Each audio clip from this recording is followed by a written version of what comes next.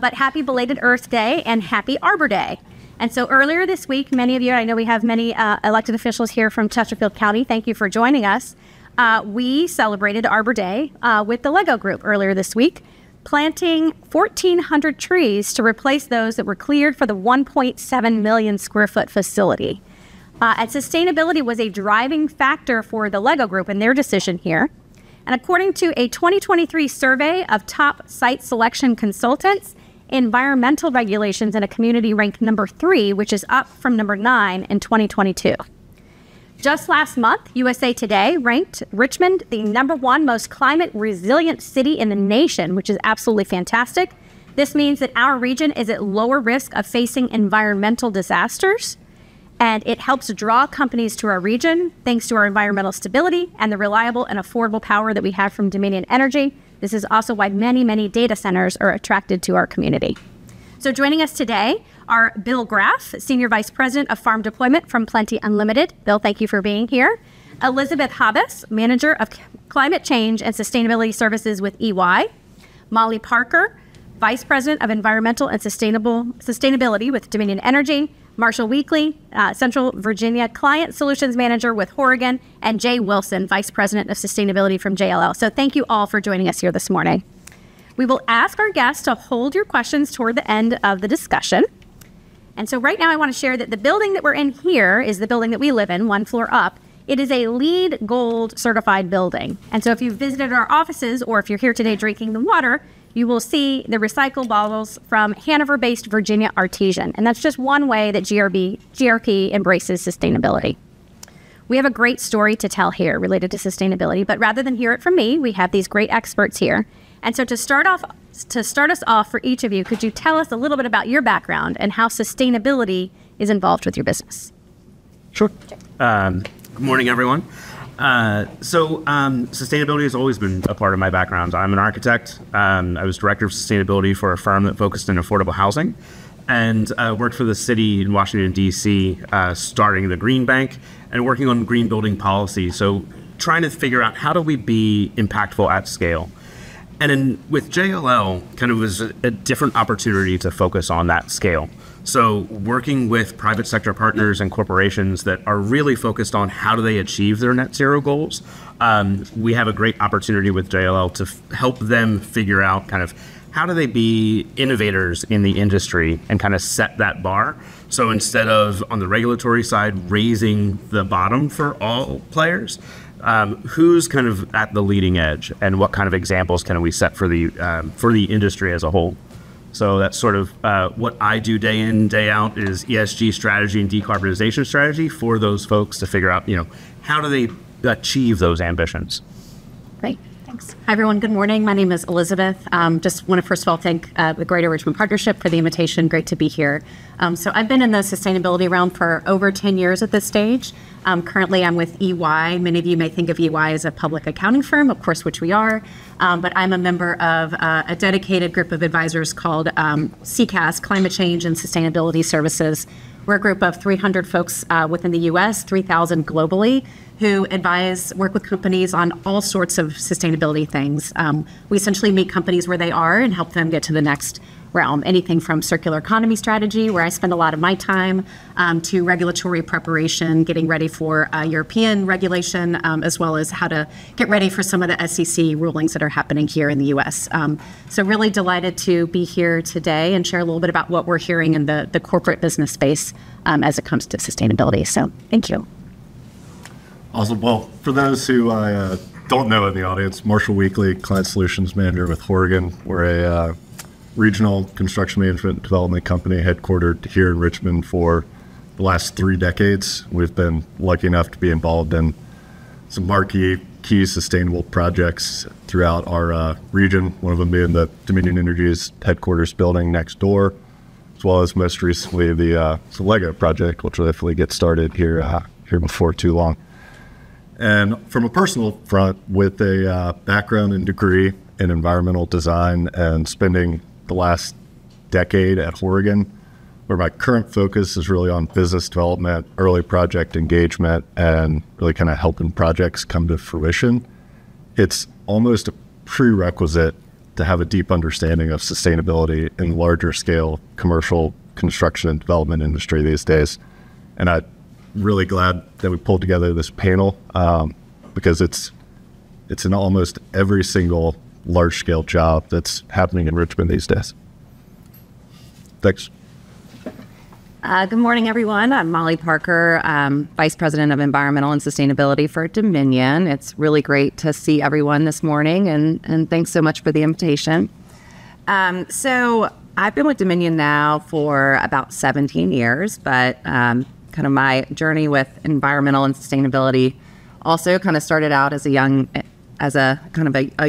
woman, and went to Virginia Tech and got my degree in the environmental and policy field. So after Tech, joined Dominion and have had the opportunity to have a number of different roles with the company, see a lot of different sides of the business. So worked in policy, worked in our alternative energy team that was really responsible for like the initial conceptual design behind our offshore wind program, which it's really amazing to see that project is starting construction now. So from there, I worked on federal energy policy, and then I've been with our environmental team now for about 5 years.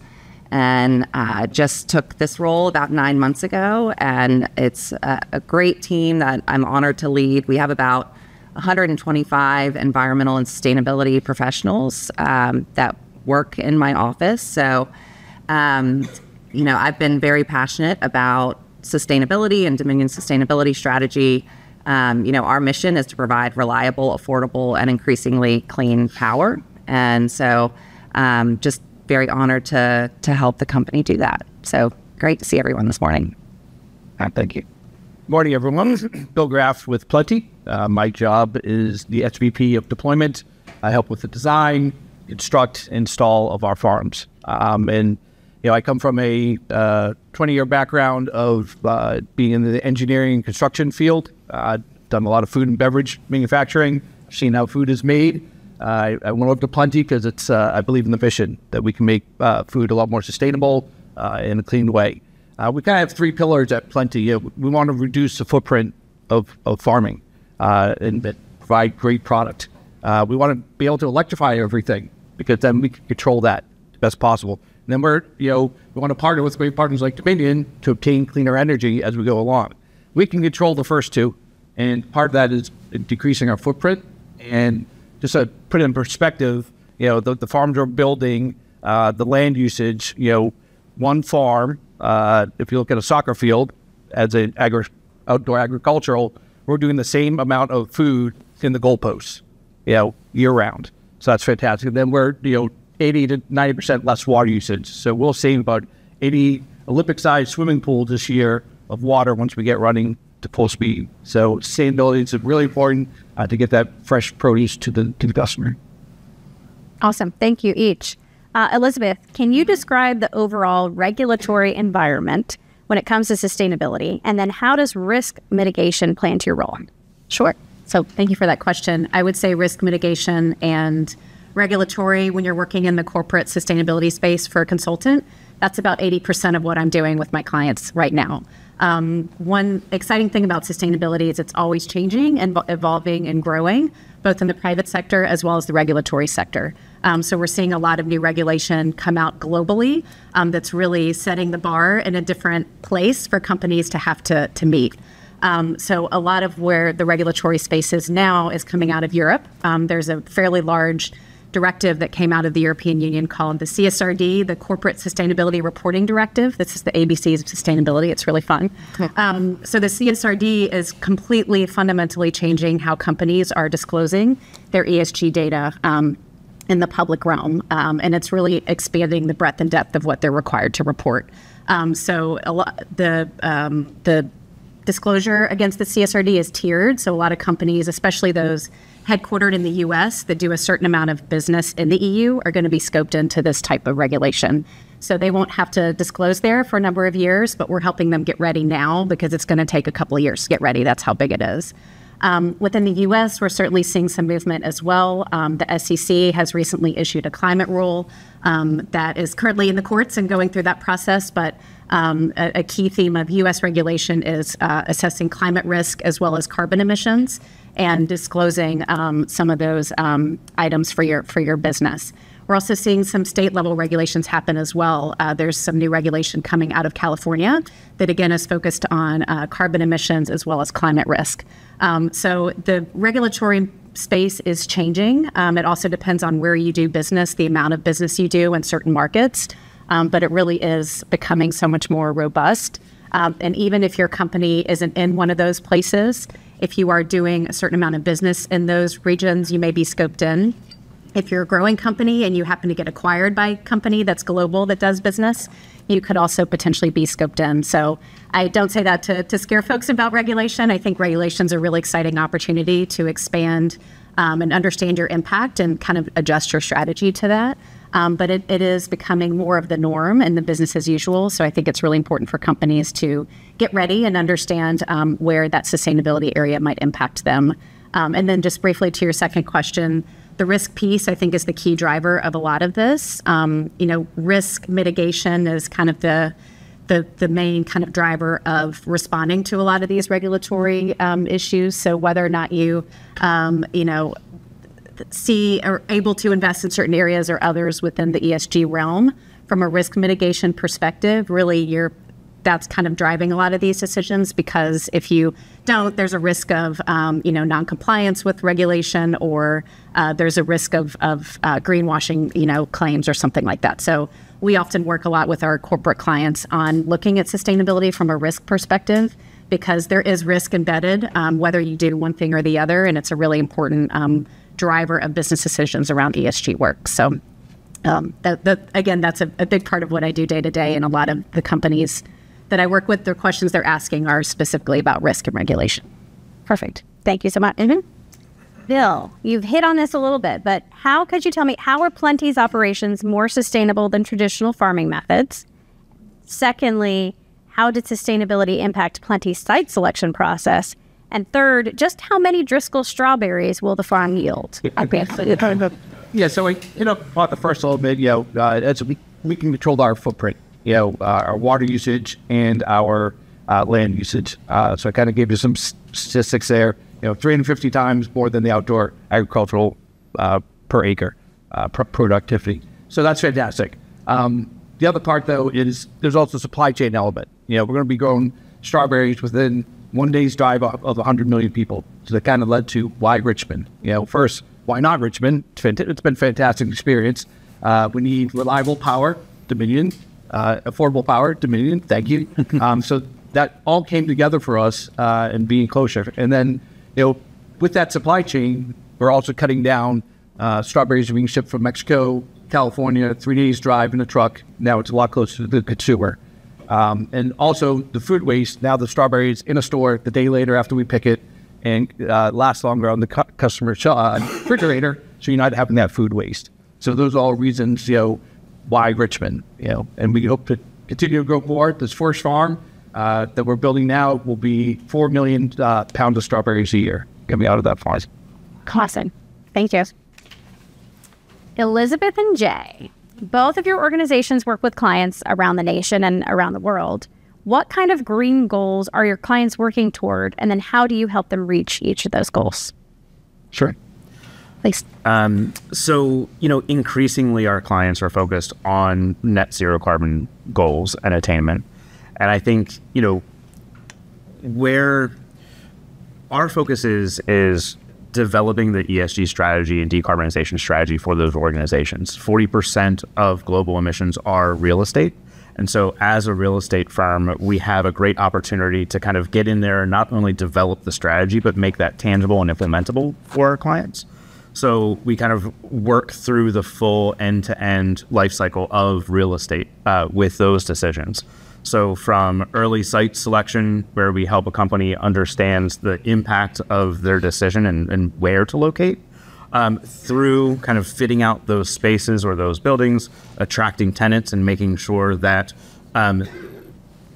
disclosure of utility information is transparent and shared by both parties.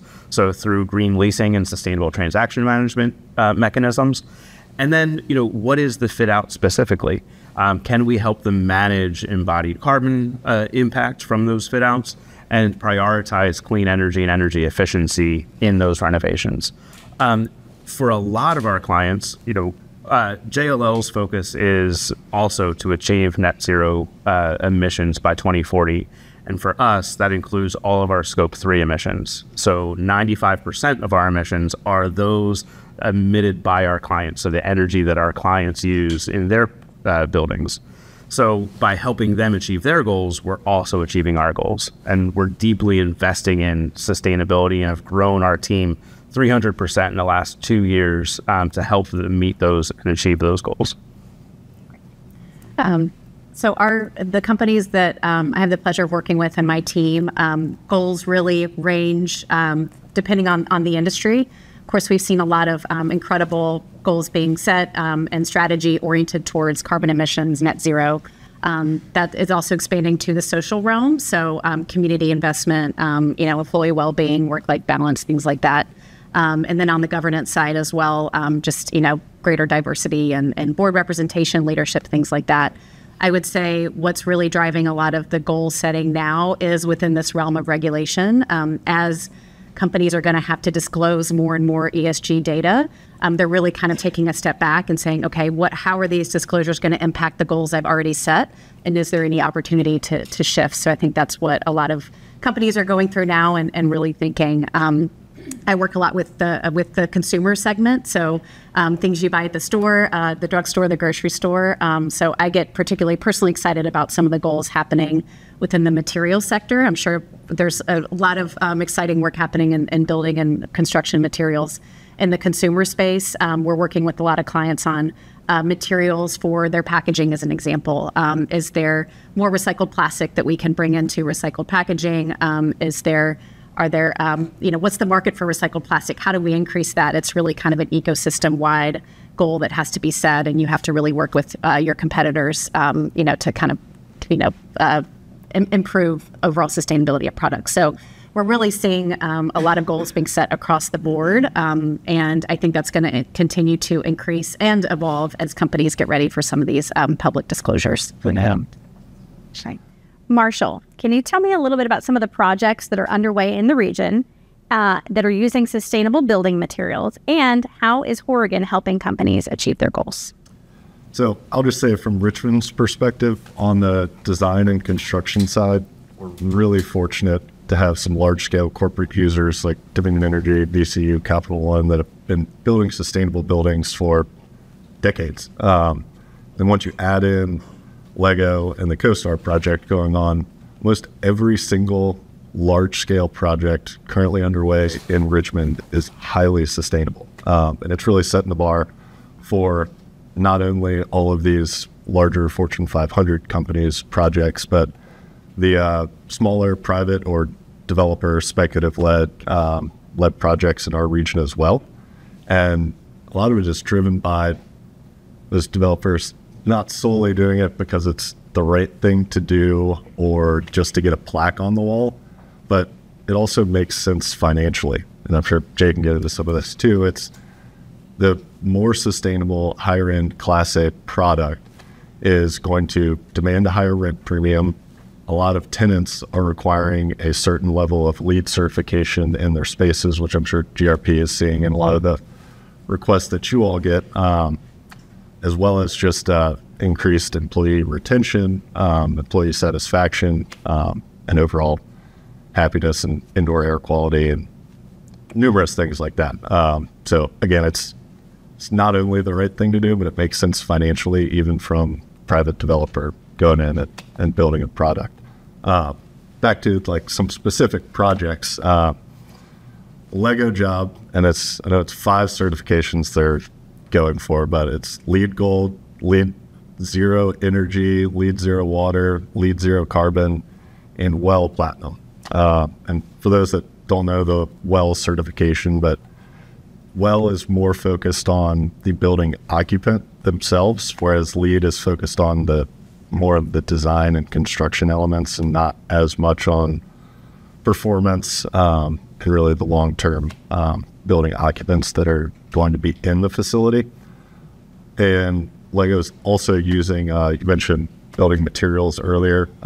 Their office portion is going to be completely made out of mass timber. So that'll include glue-lamed columns and beams and cross-laminated timber panels, which for those that haven't been involved in that, it's basically an alternative structural system to concrete and scale and steel, using basically binding together smaller pieces of wood to create a larger panel. I mean, essentially picture plywood on steroids, where rather than 3/4 inches thick by 4 by 8, it's 8 to 10 inches thick and 10 feet wide by 25 feet long. And so back to the zero carbon side of things, and why this is such a interesting new trend in our industry is that basically as forests grow, they sequester carbon from the atmosphere indefinitely. And then as the trees mature, their ability to uptake carbon actually diminishes. So basically you're coming in, harvesting the trees, replanting them in a sustainable fashion, and you're actually storing that carbon indefinitely in the built environment versus adding carbon to the atmosphere through traditional steel and concrete construction. Awesome. Thank you. And I appreciate you breaking that down. I tried to simplify it a little bit. When we had our prep call, there were so many words, and I'm like, I have Rothy's on, a recyclable water bottle, but my knowledge is about this deep. And so I appreciate that. Thank you. Molly, you got some good props from Bill there, talking about Bill. how amazing Dominion is. But companies like Bill, like Plenty, require reliable power and lots of it. So talk to us about Dominion's green goals and how the company generates sustainable and affordable power for its clients. Sure, thank you. So I think we've been talking a lot about net zero. Dominion several years ago established our net zero by 2050 goal as well. And that also includes both scopes 1, so our direct emissions, scopes 2 from energy we purchase outside of our service territory, and scope 3, kind of the downstream emissions. So power that we purchase from the grid would be kind of in that scope 3 category. So we have this goal to get net zero by 2050, and I'm really proud of our progress that we've made really over the last decade or so. So if you look back to 2005, we produced about 50% of our power from coal. And today we're down to about 10% reliance on coal. So we've reduced our carbon emissions by nearly 50% since 2005. So great progress to date. And if you look at that, that was really mainly from kind of coal to gas conversions. That was really the first phase in that transition. Today we're in the phase of really massive amounts of renewable energy and integrating renewables onto the grid. So y'all are probably aware that we have the largest offshore wind farm in North America. We had some of the equipment delivered over the last month or so in Portsmouth, and we're actually going to be starting our offshore construction in early May. So it's just such an exciting project. On the solar side as well, we've seen a lot of really good progress. So we have about 9 gigawatts of solar that is either in service or under development. And just to kind of put that in terms that folks can understand, that is enough to power over 2 million homes at when the sun is shining, right? And that really gets to the next point. When it comes to reliability, we are seeing a significant increase in our demand moving forward. And when the sun isn't out and the wind isn't blowing, we need to make sure that we can keep the lights on. So going forward, in order to get to net zero, not only are we going to need wind and solar, but we're also going to need advanced technologies to really get us all the way there. So that might look like energy storage. We have a lot of really exciting energy storage projects that are underway. Small modular reactors are also a key focus of ours, kind of over the longer term going forward. So, it's going to take a diverse set of different types of energy. We need to make sure that we have reliable power, and so we're very focused on that. Thank you. Jay, can you talk to us a little bit about how JLL is helping clients retrofit their spaces to become more sustainable? Certainly. All of the buildings in our community are already existing, and that's where those are the energy users. And if we need to achieve net zero carbon emissions, we need to retrofit those buildings, the existing building stock, to make it more sustainable. We are working with clients to retrofit their buildings and to also develop design and construction standards to help tenants and folks who are leasing those spaces develop new sustainable tenant improvement spaces as they occupy new space. And so, there's a lot of different strategies when you're thinking about renovating a building that can improve the sustainability.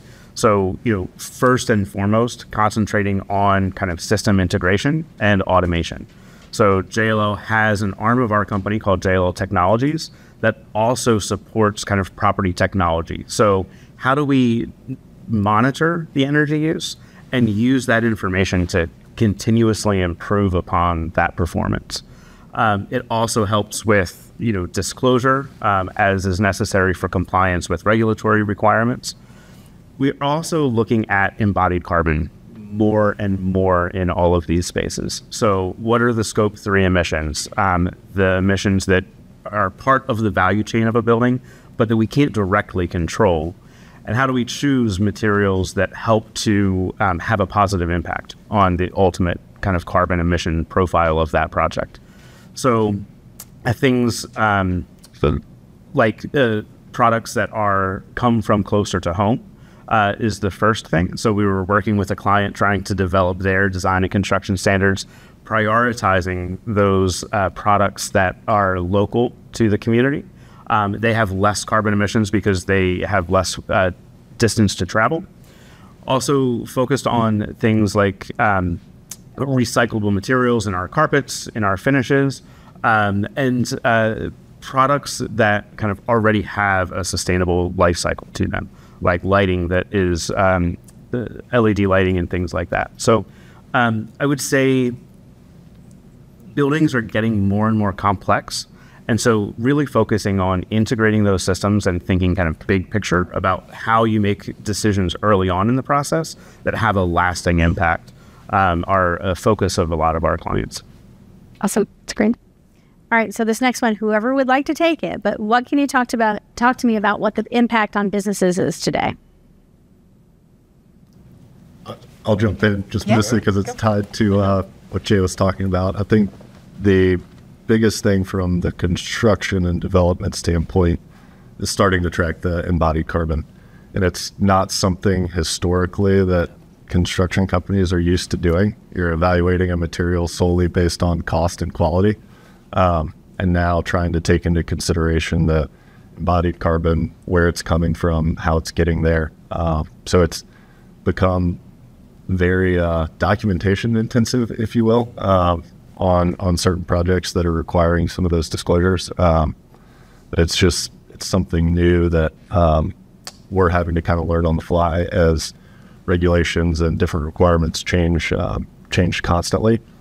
But it's going to be a bigger and bigger issue on the construction side. Yeah, I would say increasingly, acting on sustainability is a business decision. So as Elizabeth was talking about earlier, all of this speaks to managing risk and managing the long-term risk for an organization. So being able to understand kind of your energy profile and manage that over time to, what are your exposures to physical climate risks? And can you take action now, like even just raising your electrical room above the first floor if you're in a floodplain?